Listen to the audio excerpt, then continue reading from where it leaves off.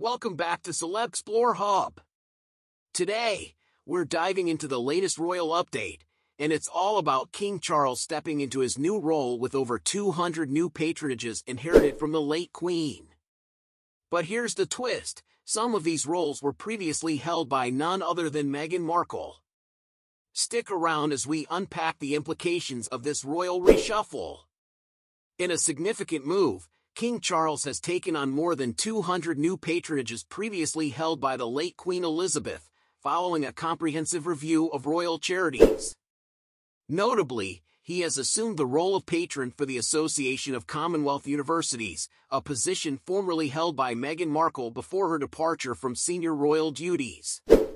This decision is seen as diplomatically strategic, considering Charles's role as head of the Commonwealth and the potential sensitivity of assigning the role to Prince William or Kate Middleton. With the reshuffling of royal responsibilities, approximately 20% of organizations will permanently lose their royal figurehead, although they may retain the word royal in their title. The review, which spanned 18 months, also resulted in Queen Camilla inheriting several roles, including the presidency of the Sandringham Women's Institute.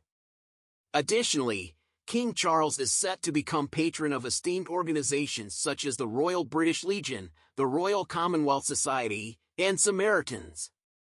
However, amidst the changes, notable figures like Ant and Dec find themselves excluded from the official record of the coronation ceremony, along with other non-royal guests like Lionel Richie and Katy Perry.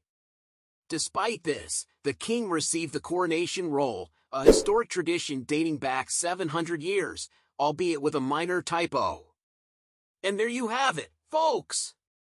King Charles's significant strides in assuming his new role in the royal reshuffling of patronages.